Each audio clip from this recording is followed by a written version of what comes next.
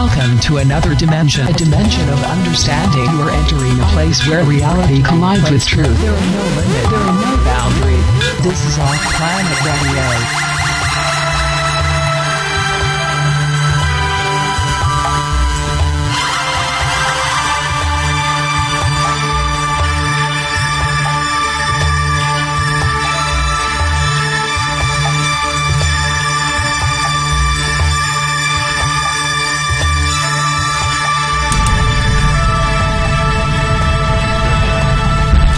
Welcome to OffPlanet Radio Live. I'm Randy Maugans. It is Wednesday night.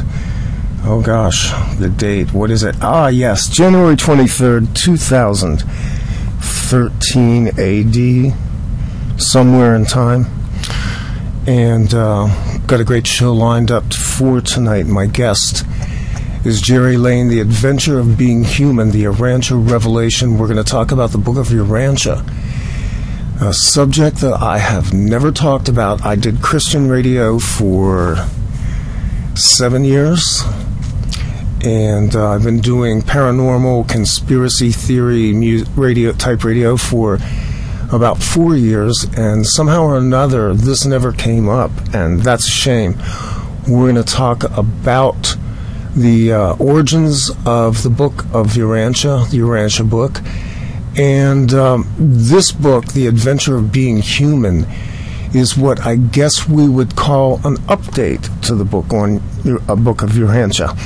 Welcome to OffPlanet Radio Live. If I didn't say that before, it's cold here in the east. I hope it's warmer where you are. And just want to remind you, check the schedules on the web pages, offplanetradio.com, offplanetradio.net. Next week, Crystal Clark will be here, Drowning in Absurdity, Sanctioned Realities. We're going to talk about a lot of interesting things, and that will be coming up next week. I want to bring my guest on. I want to welcome to the program Jerry Lane. Jerry, welcome to OffPlanet Radio. Well, thank you. Glad to be here. Good to have you on tonight. Before we begin, go ahead and give out your website of reference. I have it, and I was a little unsure if you had a website for yourself, but we're basically looking at evolving-souls.org. Is that correct? Yeah, that's the website where you can find this Adventure of Being Human. It talks about a lot. There's always about a dozen different categories there we talk about. And a lot of it's, as you say, it's attached to the Urantia book. So, let's begin with giving us a little bit of your background, Jerry, who you are, how you came to be doing what you're doing today. Yes. I've always been interested in kind of, religious, philosophical, metaphysical things. And, about 45 years ago, I guess I'm giving away my age, but in my early 70s, I'll say, I ran into, somebody recommended something called the Urantia Book. And your listeners can just imagine somebody hands you, I finally found one in a bookstore, and it's like picking up the complete works of Shakespeare. It was a large blue book, over 2,000 pages, 196 chapters, so this is a very large book. And when I opened it up and started reading in it, it was almost like picking up a foreign language, a new language. It was just so comprehensive, and so all of a sudden you're getting hit with hundreds and hundreds of new concepts. So it kind of stands all by itself, and it took me a while to get into it. And then after a while, all of a sudden you realize it's self-validating. It doesn't need too much reference to anything else because it's so comprehensive and it sticks together so well that it's just a marvel in and of itself. And so after reading it and then putting it aside, I found out there were, all over the world, there were Urantia study groups. And there's it's not a religion, it's not a cult, as some folks think. But right here in the Bay Area, I found one of these study groups.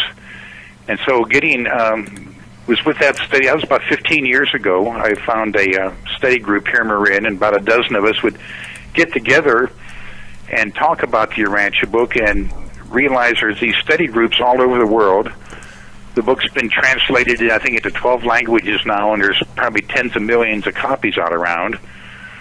So pretty much, let me give your listeners another website. It's called UB, in other words, Urantia Book, ubwebsites.com.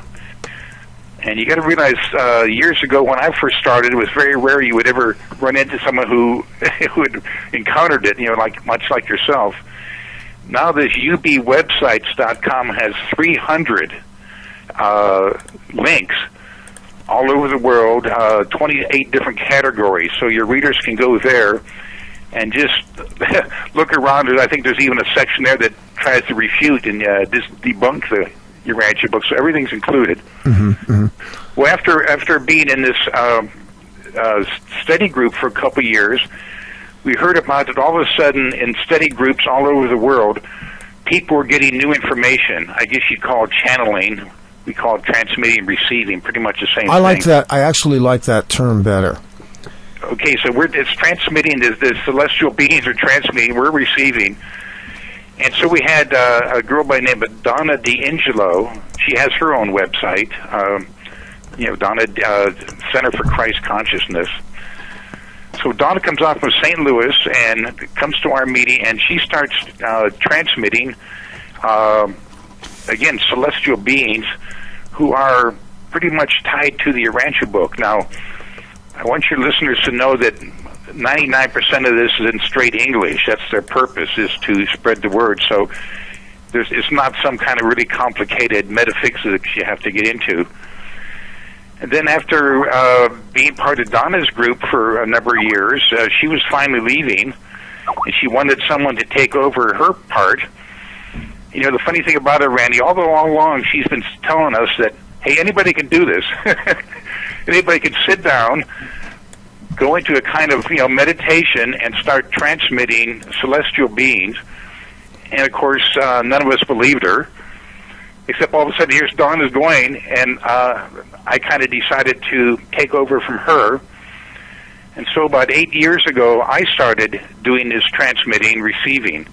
And you can go on, and when you go on that website of ours, Evolving Souls, it'll refer you to a couple other, there's 2 or 3 websites that have approximately 300 or so of these lessons, and with, students, questions and answers.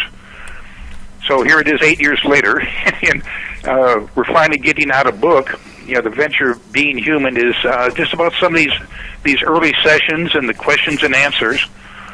And so that's, in short, that's how I got into it. Now, you did this book in conjunction with Byron Belitsos, is that correct? Yes, uh-huh. Yeah, I want to point out to the listeners, too, because I'm not at all averse to doing this. Byron just did a great interview with Heinrich Palmgren over at Red Ice Radio. Highly recommend that you go listen to that. That's a 2-hour interview. We're going to kind of cover some of the same territory tonight, too, Jerry. But this book came to my attention late last year, and it came at an odd time. In fact, I told your publicist when she originally sent me the material, I said, I want to talk to Jerry because, oddly enough, I had just started digging into Urantia in earnest. I've had this book on my shelf for a number of years and never really got into it too deep. I did what a lot of people did. I tried to read this book linear. And what I discovered was it went better once I began to kind of skim and scam, pick different subjects and go through it. And so I'm kind of a novice reader of the Urantia book right now. But it's my understanding that the work that is being done now, in a lot of ways, is updating the original book. Yes, it's what it is that the Urantia book, again for your listeners, for the newcomers to it, there's a 65-page index of these. Like I say, there's 190 some chapters to it, but every chapter has an outline. So if you're interested in philosophy, you can go into that. If you're interested in, shall we say, how stars and planets are formed, you can go into that. If you want to go tune into how the life carriers actually started life on this planet, As you know, the last several hundred pages are the life and times of Jesus. And so this is, I would say, about 5 times more detailed than the New Testament about the life and times of Jesus. I mean, this is where, it'll say like on August 5th, 15 A.D., this is where he was, this is who was there, this is what was said. That kind of detail about the life of Jesus. And so, Randy, I used to think of it as I have some friends that, again, like you, they might have only skipped around in it, and they thought a bunch of bored college professors got together and wrote this thing some summer. And it's only when you get into it and you begin to really feel the enormity of this book and the way it all, I've never found a mistake in it, the way it all hangs together, the way all these different philosophy and psychology, religion, geology, the history of the human race, all these things tie together, you begin to credit that what the book claims is that it's written by extra human sources. So that slowly sinks in that this impossibility that you've stumbled on, this book, actually might be true.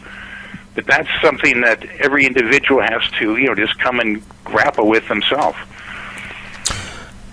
What is the history and background? I understand this book actually goes back in terms of its beginnings to the 1930s.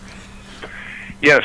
Again, I'll call your readers' attention to there's a website called TM Archives, teachingmissionarchives.com, and there it has the whole history in a fairly condensed way.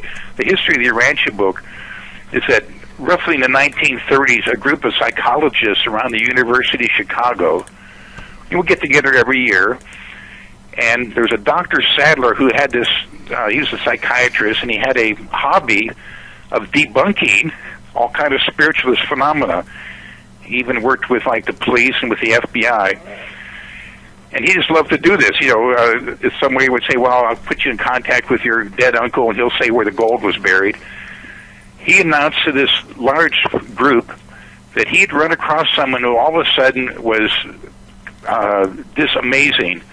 He couldn't describe this work, and so he asked about 10 or 12 people to form what's called a contact commission to take this material in. In those days, it was like type it up, mimeograph it, hand it out to these 500, the whole group, and everybody would read it. And that's slowly how the Urantia Book came into being. But aside from the material that I received, the Urantia Book itself was not channeled. It was actually, as it says, it was all written by extra-human personalities like archangels and Melchizedeks and so forth. So that's how the book slowly came into existence. It was pretty well done by the end of the 1930s, 1940s, early 40s. It took about 15 years in 1955 to actually, work up the plates and actually come out with the first printing of it. And like I say, it's 2,000 pages, a fairly small writing. So we're talking about an enormous, enormous work here. That's roughly its history. Now, one of the things that I thought was interesting, and Byron mentioned this in his interview, this book was actually held back until the end of World War II. Do you know anything about that? No, I don't, except that World War II pretty well, just because it was what it was, pretty well took everybody's energies and attention and all that. It wasn't until the end of the war that they could actually form a Urantia Foundation, and in those days actually come up with these plates, these actually metal plates. Yeah, with engraved, right. Yeah, with which to actually old school print printing. the book. Yeah. And the reason I ask that is because I find it very interesting, the timelines on things. This book is coming out parallel to the time that Edgar Cayce was working, and its emergence in this period after World War II also seems to coincide with the release, the discovery of the Nag Hammadi manuscripts and the Dead Sea Scrolls. It has felt to me for a long time in studying what I'll call extra biblical, meaning outside the canon of what's been accepted as scripture in the Hebrew Christian traditions, that something was emerging, something was shifting in terms of humanity, and that all of a sudden we have this onslaught of not only the material coming from Edgar Cayce and several other people who we would consider to be channels, I guess. I don't like the term channeling, but I understand that that's a convenient term. What was you call it a transmission, is that correct?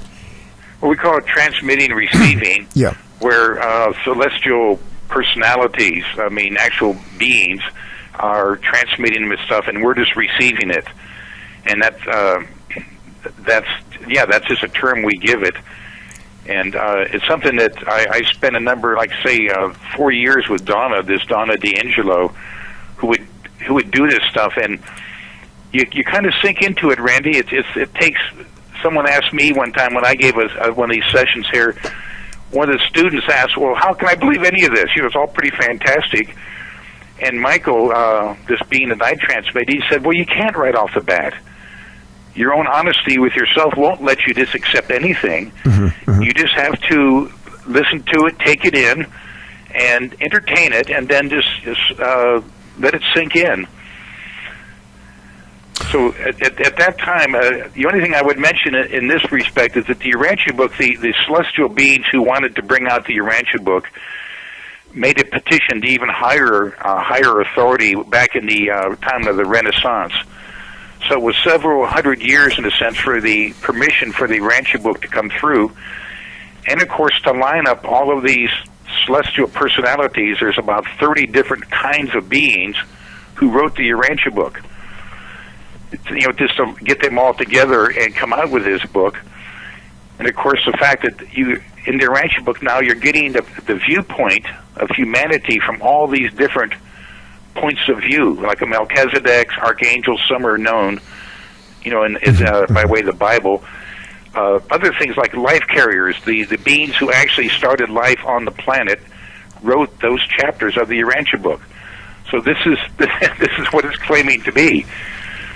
This book actually gives us an expanded, I call it a cosmology, because it maps out, I guess, the creation from what's called the central universe out into, I guess, deep. And again, you're right. This whole Urantia thing has its own language. We have a central universe, and then we have emanating from that creations that spin out into universes, multiverses, however you want to describe that. Is that a fair way of characterizing it? Yes. There is a central universe. There is a kind of a paradise, but they described it as a 300-dimensional reality that if we were suddenly there, we wouldn't perceive anything. We haven't evolved yet enough. But there is a Trinity. There is a Godhead of God the Father and the Eternal Son, the Infinite Spirit. But what it says is that God's primary nature, now this is the nature of deity, right, is sharing. And so God does not actually, it's not the pantheistic idea that God does everything. It's the exact opposite. Is God creates personal beings of all kinds of orders. They go out into what we call time. They come out into time and space here and literally create galaxies and nebula and all. In other words, the whole physical universe was not directly created by God, but created by beings that He created. In other words, He's sharing His creativity with the whole order of beings, and we're at the very bottom of that. We're the lowest personal beings endowed with this creativity. And so this is how God shares His essence of this enormous power, creativity. He shares it with a whole order of personal beings of which we are part. And so the whole physical universe that we're in was actually created by subordinate beings. And, of course, they have fantastic names like primary eventuated master creators and things. A personal being comes out from paradise and starts a spiral nebula that will, in turn, in time, give way to maybe 50 million suns and so forth. So that's the origin of what we call the universe. It's all actually created and then organized and managed. You read the Urantia book, and it actually gives you a table of organization of all these spiritual beings who are administering the time and space realms, galaxies and so forth. So there's a whole, along with the physical universe, this whole hierarchy of spiritual beings, creative spiritual beings who are administering everything. And I guess that kind of brings us into the first level of this that I wanted to go into with you, Jerry, and that is the Satanic Rebellion. What happened? What went horribly wrong? First off, it is my understanding that Earth, or Urantia, which is the name given in the book to Earth, we call it Earth, and it isn't really all that far off, but there was something that went horribly wrong, and there was a great rebellion that occurred on the archangelic level. Is that correct? Not exactly. There is. Let me back up just a little bit. Is that God creates what we would call creator, a creator son and a creator daughter. In other words, what we roughly like a male and female deity to us. Mm-hmm. They come out into space, and part of our galaxy, they call it the local universe. That's right now our own local universe has close to 4 million inhabited planets. So we're talking about an enormous cosmology here. So Michael and Mother Spirit are these two beings who are head of a local universe. A local universe has 100 constellations. That's another group. Each constellation has 100 local systems, and each local system will eventually have about 1,000 planets. So this is the enormity. Now, down on the local system, our local system here, it's that lower being who rebelled. They call him Lucifer, and it's the head of our little local system, about 600 planets. It's that much lower being who rebelled, and then our own planet, Urantia, actually joined the rebellion. So compared to Michael, shall we say, the head of 4 million planets, this Lucifer is only the head of about 600 or so. So when he rebelled against Michael and against God, against the order of things, 37 planets, including ours, went out in this rebellion. So in one way, the rebellion is only like 1/20th of a local system, which is only, a very small part of the local universe. So the rebellion is not, from that point of view, is not all that large. But unfortunately, 200,000 years ago, our planet joined that rebellion, and so a whole orderly, celestial kind of way of evolving a planet, it all fell apart. And it went back into chaos. So for 200,000 years now, we've deviated from a normal course of planetary evolution, and we're still at war. I mean, that's supposed to be long, long ago. We're supposed to have evolved out of having warfare and things. But right now, because of this Lucifer rebellion, our planet is still, you might say, very, very backwards. Mm-hmm. Mm-hmm. So Lucifer and Satan are not the same being. This is something that I've gone back and forth with. My background is evangelical Christianity. I was raised in it, and I was schooled in it. And because the accepted scriptures, I believe that they've been just gutted in terms of detail. They don't give us a clear picture of what happened, who the players are. Where, in the scheme of things, relative to Earth, was Lucifer stationed, and relative to Earth, Satan? Okay, again, Earth, Urantia, is one of 600 planets in our local system. Our local system is only one of 100 of what you call a constellation, and that's only one of 100 of the local universe. So we're in a little local system here. It's just this local part, you might say, of different planets and things. Mm-hmm. And Lucifer, they call him a Londondidex sun. That's just an order of being. So he and Satan were on the system headquarters when they declared this rebellion.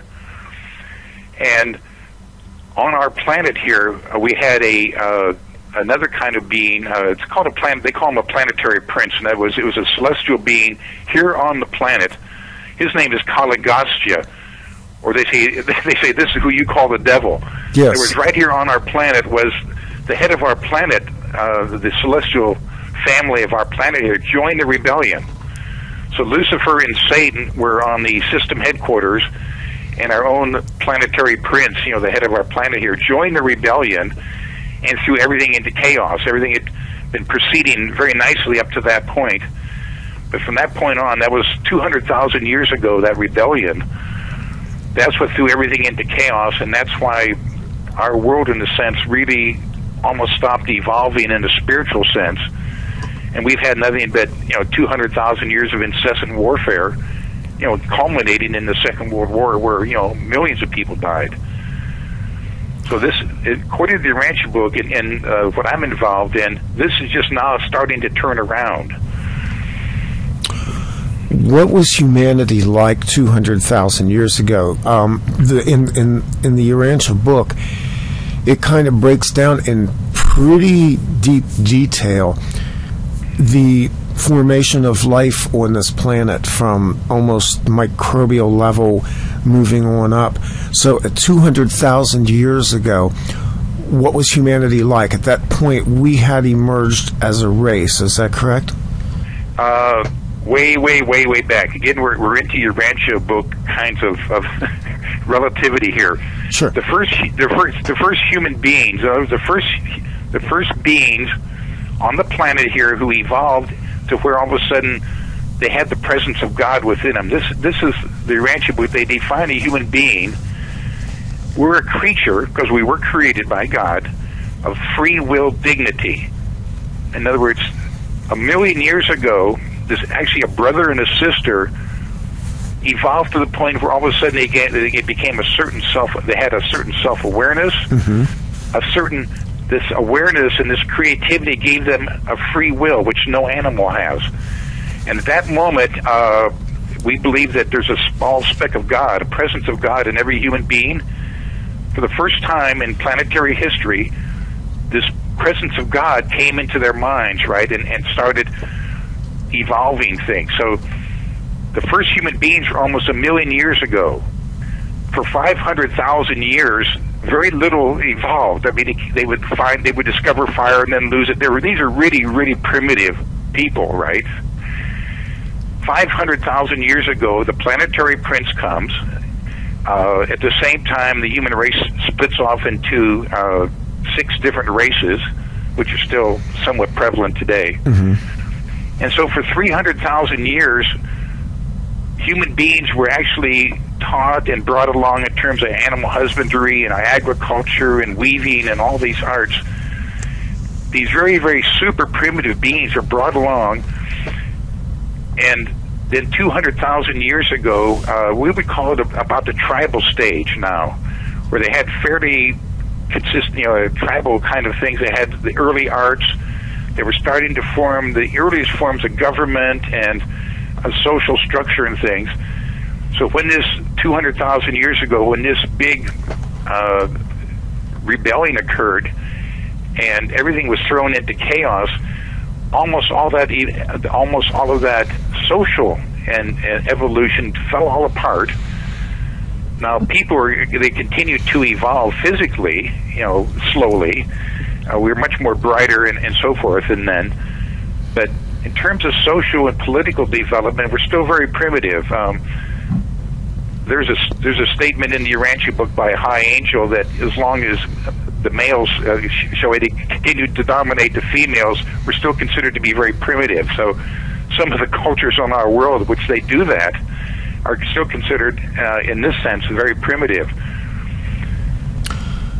Does the Urantia Book address, for instance, the Great Flood that we would call the Flood of Noah? Does it go into what happened in that particular period, to your knowledge, Jerry? Yes, it more or less says it never happened. Okay. there was a Noah, by the way. There was an amazing human being. He's mentioned and given a little bit of his life in the Urantia book, but there never was a great flood as such. That's very interesting. Yeah, this is the thing about the Urantia book.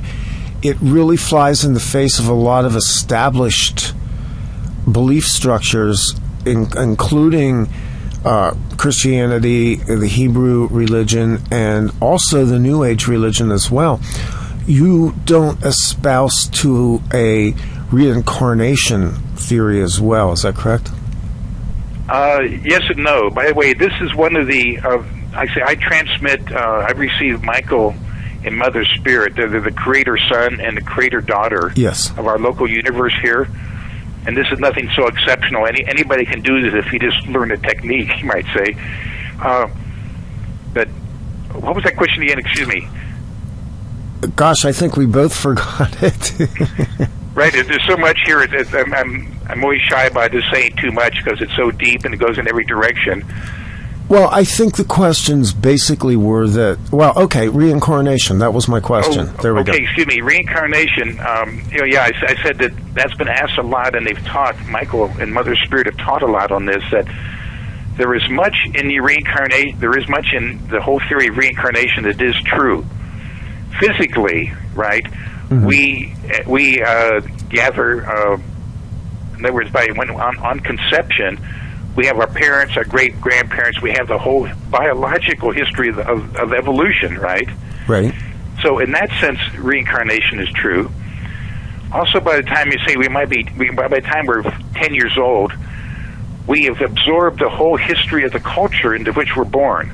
That's language, that's beliefs, that's everything, right? The whole culture. Right. Yeah. So in that sense, we inherit all of this.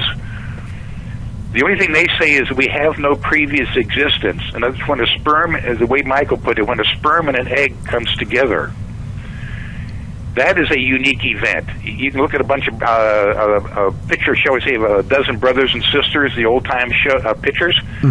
Every single one has a distinct face and a personality. So when an egg and a sperm get together, at that moment, God, a personality doesn't have to come from anywhere, out from paradise, or have to be pre-existent. At that instant, God creates a personality to associate with that physicalness, and you've only got to wiggle your fingers to see how intimate this association is, right? In other words, that's when we start. That's when our essence, our personal uniqueness starts at that moment. But then it goes on. In other words, after we die here, it goes. The Urantia book goes into chapter after chapter, detail after detail, of what happens to us after we die, about the kind of world we find ourselves on, everything about that. And so we keep going through phase after phase after phase forever. We keep growing. We keep getting a huge soul of experience on thousands of worlds, although we have to cross the whole universe before we even come to paradise.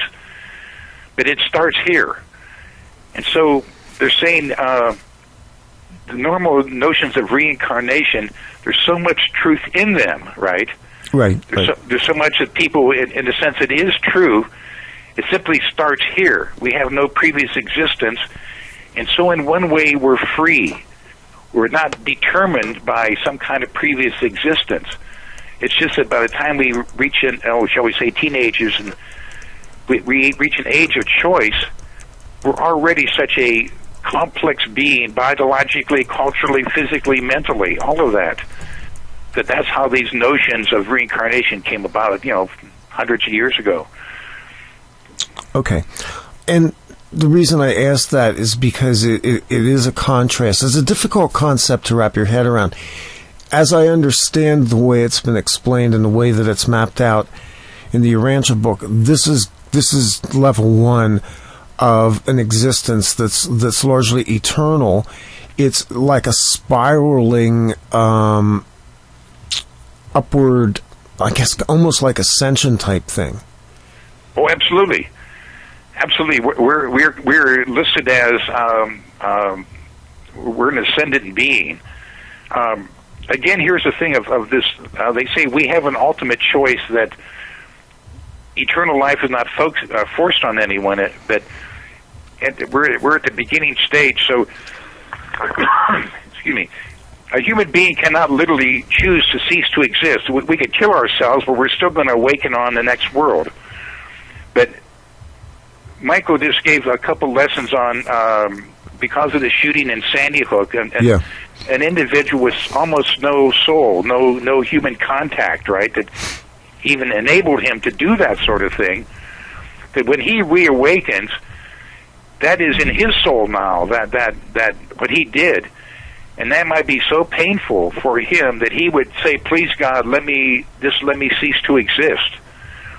And along those lines, Randy, Lucifer and Satan, a lot of those high spiritual beings who caused this whole mess a couple 100,000 years ago, they no longer exist. In other words, they would never accept the fact of what they did, and the kind of pain and suffering they've caused. And so at a certain point, they cease to exist. In other words, eternal life is not absolute in that sense. It's still a matter of our choice. Our freedom of will is that great. Okay, let me back you up on that point now, because it's my understanding, based on my reading of the Urantia book and what I've been able to glean from some of the discussions that go on online, is that the rebellion was brought before a court and it was adjudicated, and that this is in terms of our linear time now, that this was fairly recently adjudicated. Is that correct? 1985 and 1986. Okay. So in the course of that adjudication, a decision was handed down. Is it my understanding that the Archangel Gabriel was basically bringing the charges before the court? Yes. Yes. Gabriel actually is higher than an archangel. He was when Michael and Mother Spirit came out here into time and space and got everything started. He was their firstborn son. Okay. So he's the highest. Yeah, he's the highest being next to them, right? And he brought Michael refused to judge his own son. In other words, Lucifer is the son of Michael and Mother Spirit. He was their son, and so Gabriel brought the charges 200,000 years ago. In other words, these courts work in terms of our time very slowly. So, upon the verdict being rendered, what was the process that then occurred that resulted in these rebellious beings no longer in existence? Okay, when the rebellion broke out, for a number of years, I'm not sure exactly now, I forget, I think for about 5 years celestial time, maybe for about 50 years of our time, the rebellion was allowed to run full. I mean, every personal being in the higher realms, like in the local system, was given this time to choose one side or the other.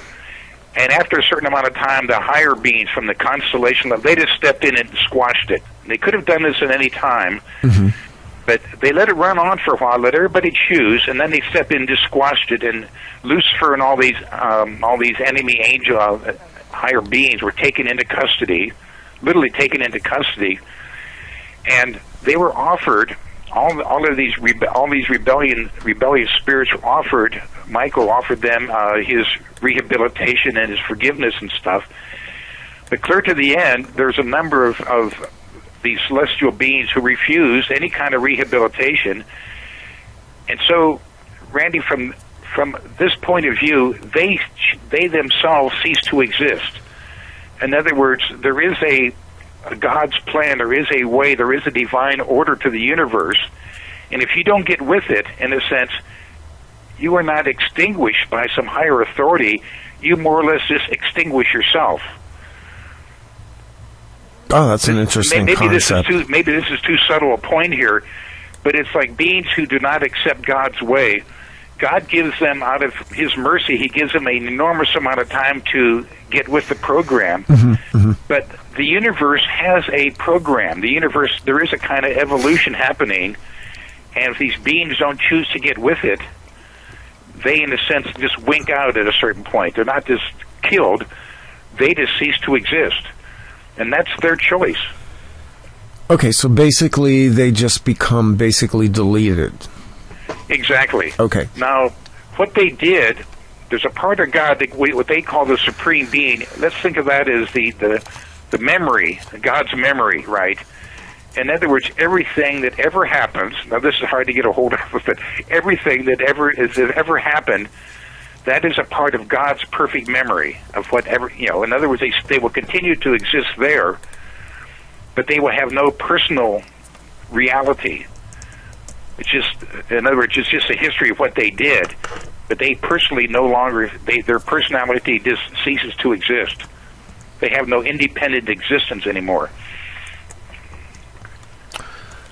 And I guess maybe that was kind of a dogleg off of the main course, but I know that the Urantia teachings don't adhere to the idea of this burning eternal hell, and I was kind of drawing it towards this idea of what constitutes redemption, what constitutes eternal life, and what constitutes what would effectively be the deletion of beings at every level. Yes, in other words, we are endowed with a potential for eternal life if we just choose to keep on going, if we choose to keep expanding. We ourselves choose to keep evolving. We choose to keep experiencing, not only in our human life, but in all these stages to come.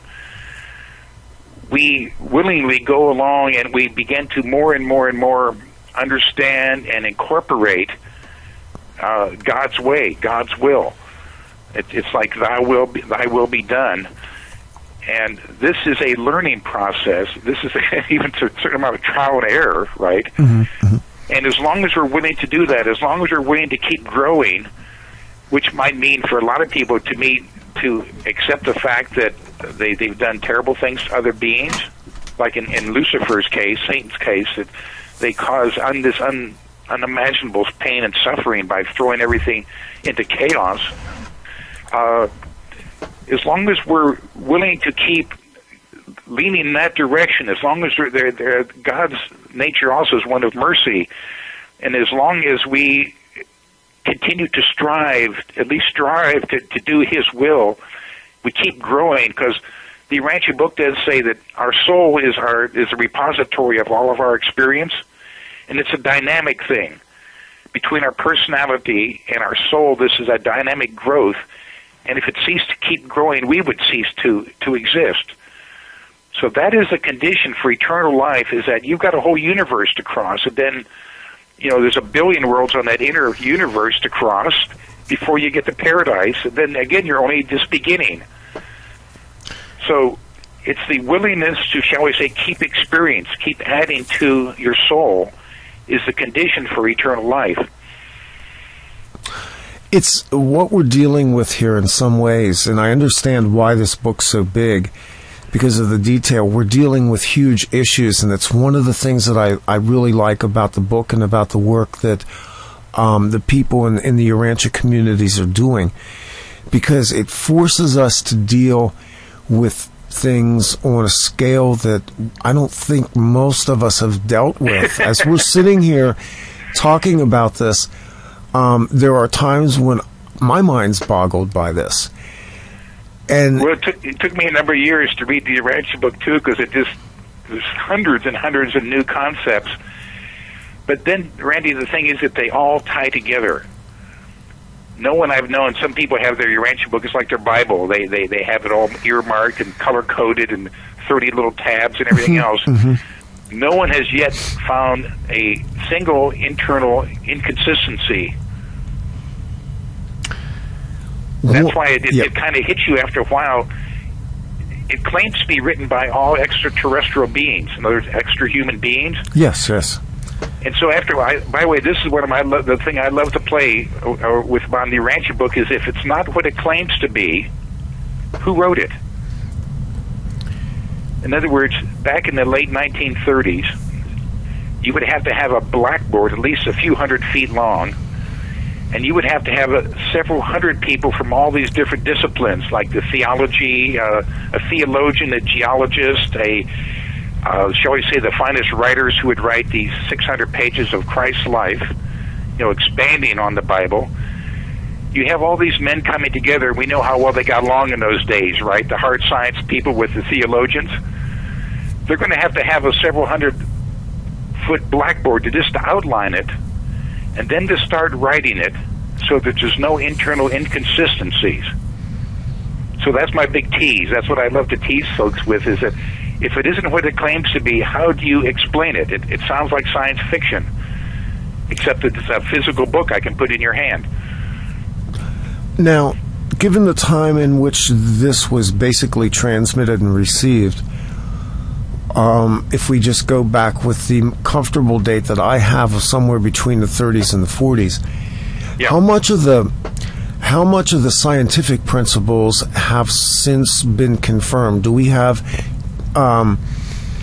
prescience within the text itself that kind of shows us that, this was projecting ahead of our current state of knowledge at that time certain principles?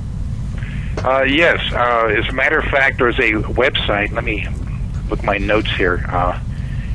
It's called Urantia Book, capital UB, thenews.com.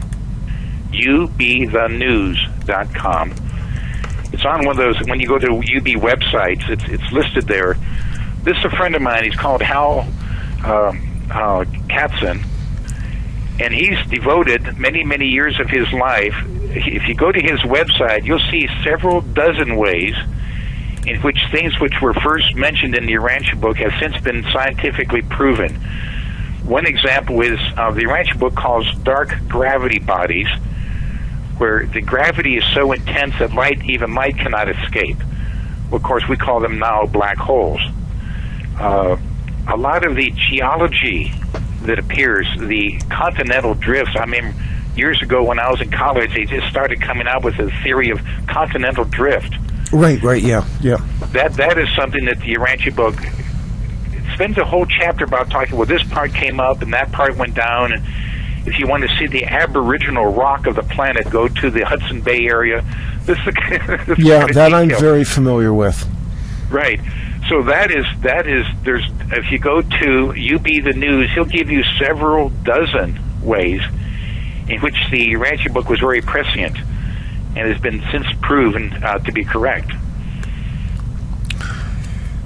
In terms of the revelation itself that's been put out in this book, how did it, when you initially encountered this, Jerry, from a personal standpoint, what was your own personal background? Two-part question. Your personal background and how you approached it, and have you watched as other people who have come from different theological perspectives embrace this as well? In other words, how do they approach this? Yes, it was just back in the early 60s. I was kind of a bit of a hippie out here in San Francisco, chasing the girls and things. It was a very marvelous time, believe me. The 60s in San Francisco was quite a time, and we were all just kicking around. I remember reading a lot of Robert Heinlein, a lot of science fiction.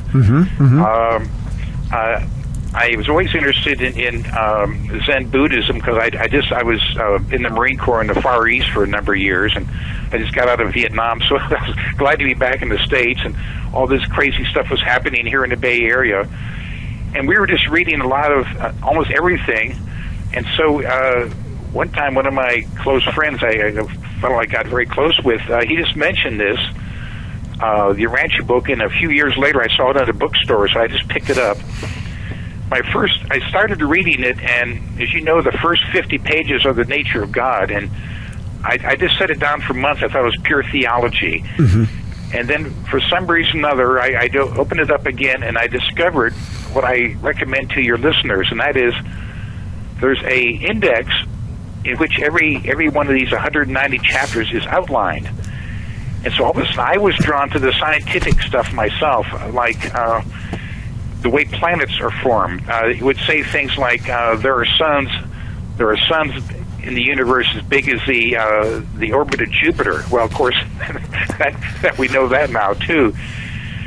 So I started getting into that, and then the third section of the Urantia book is the history of the planet, starting way back when our sun came out of a spiral nebula, and all of a sudden, in 100 million year segments, it gives the way the Earth was formed. And then all of a sudden, here comes beings called life carriers who actually plant life on the planet. And it just started hitting me the way everything was tied together. And then also, because I was raised in the Midwest with a bunch of or what we called fundamentalists, right? They just turned me off against Christianity. Yeah. Then all of a sudden, here's 600 pages of the life of Jesus, and here I was, kind of a Zen Buddhist, didn't think much of Christianity. All of a sudden, here's a day-to-day account of Jesus' life, and I'm thinking, wait a minute, where did this come from? You know, and so all of a sudden, it presented Jesus in a way that is so comprehensive, and just his character and his personality comes through so enormously, but also not only the person Jesus. Now, I know this is a big theological thing. Not only his human nature, but his divine nature. Because it says right in the Urantia book that when Jesus walked into the Jordan that day, to be baptized by his cousin John, that was his last purely human act. In other words, as he was baptized, he all of a sudden regained his full memory that he was this 400 billion-year-old creator son of God. So those things really hit you, you know. And I tell you, there's so many times in the Urantia book, you just get tears coming out of your eyes. You're breaking up laughing, you know. Well, that actually is in the Gospels. It is, "This is my beloved Son, in whom I am well pleased." Exactly. And theologically, that's not in conflict with me, because to me that is the impartation of the knowing of his part in the Godhead. Exactly. The only thing about it says he went off by himself for a while. Yeah. And he just walked off, and shortly after he walked off, in other words, he's still a human being. As by the way, I transmitted a wonderful lesson of Michael talking about this time. He said that he's still a human being. He can still feel the dust between his toes. He still had his whole human life, and all of a sudden he discovers he's a creator, son of God. He went off for 40 days just to decide what to do. And shortly thereafter suddenly appeared next to him Gabriel, his oldest son, whom he hadn't seen ever since he'd been a human being. And Gabriel told him that, Jesus, Michael, you fulfilled your mission. You could leave at any time. In other words, you could leave the planet. You have fulfilled your mission of having a human life.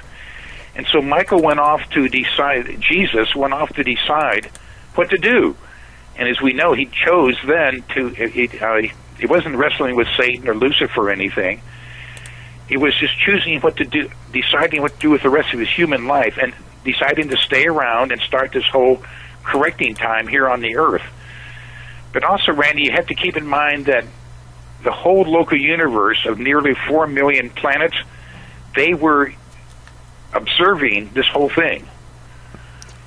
There's a thing called universal reflectivity, by which all of the more advanced planets of our local universe were observing his entire life. So what he was doing was not only for us on this one lowly little planet, it was teaching, in a sense, his whole entire local universe of what it was to be a human being and the Son of God.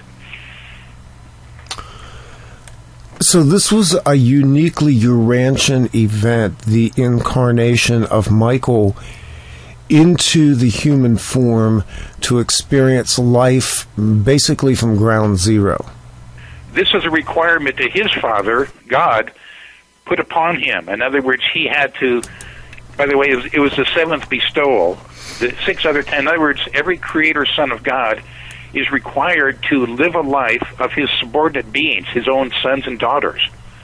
And so Michael was a Melchizedek for a while. He was an archangel for a while, so forth. And so the the last thing was for him to have a human life. And at the moment of his baptism, he had fulfilled all his requirements. In other words, he actually could have just left at that moment, and his whole status changed. He became a master creator son. And in other words, his whole status actually changed because of his human life here. And so there's so many things that are tied up in that. But yes, he's required by God to have a human life, which he did. Interesting stuff. So he graduated, you might say, by having a human life. Michael graduated, and his whole being actually changed. He became a master son of God, a creator son. And now there won't be, in this entire local universe, there will be no more rebellions. In other words, the whole local universe being his creation, he and Mother Spirit's creation, the whole nature of everything changed. In other words, he also showed the way by which a human being can achieve a level of deity even while in this first life of ours. So it was showing God to us, and is also showing to God what a human being is capable of. Work both ways. One final question. We're coming up on the hour break. We're going to take maybe a 7 or 8 minute break, Jerry. The crucifixion was not, from the Urantia point of view, the blood atonement for the sins of men. Is that correct? Yes. That there is no atonement. They take issue with the whole atonement doctrine, because God is not some kind of wrathful deity that needs to be appeased in any way, shape, or form. Yes, and that actually, I struggled with that for years, and it goes back even into the Old Testament with the slaughtering of animals and the blood sacrifices, which kind of paralleled the human sacrifices that were at least portrayed in history as being part of the paganistic rituals of outside civilizations. And well, as it mentioned that Jesus himself, even though he's a creator son of God, I mean, it's ironic because in one way he was the Messiah. He could have waved his hand and wiped out the Roman Empire. Right, yeah, exactly. And so he had this power. At the same time, he had such a tender heart that in the Bible talks about that time he went into the temple and just released all the animals because he just couldn't stand this animal sacrifice, where I guess if you're rich, you could buy a cow to be sacrificed. If you're poor, maybe 10 people could go together and buy a pigeon to be sacrificed. He turned all the animals loose. And then he created such a riot. He himself didn't, but all the other people rioted, and through all the money changers, they just had a big free-for-all and got this big riot going. So he's also, at the same time, he's a creator son of God. He's also this very tender-hearted kind of being who couldn't stand this torture of these animals. Has Michael spoken about what happened after that, what's called the resurrection? Not through me. His whole orientation through me is a kind of different. But in the Urantia book, it talks about, I forget exactly, I think there's 20 or 30 some ways in which he appeared to his disciples and then to other people. And one of the ones, I don't think it's in the Bible, but one time all his followers come back out of Jerusalem. They're just totally dejected. I mean, they're beloved. I mean, this person they loved so dearly was crucified. And all of a sudden, they noticed someone on the sea. They were going back down to this kind of their old haunts around the Sea of Galilee. They noticed someone kind of sitting by a fire, and he walked over, and here was Jesus. Mm-hmm. And so the Urantia book has the way he just talked to them all, in a very informal kind of way. This very, very touching. With that, we're going to take a break, and we'll play some music for the folks on the stream. Jerry, if you want to also take a break at this point, we'll re-adjourn in about 5 minutes. This has been the first hour of OffPlanet Radio Live. My guest tonight is Jerry Lane, and we're talking about the book, The Adventure of Being Human, Lessons on Soulful Living from the Heart of the Urantia Revelation. Jerry, where do people find this book?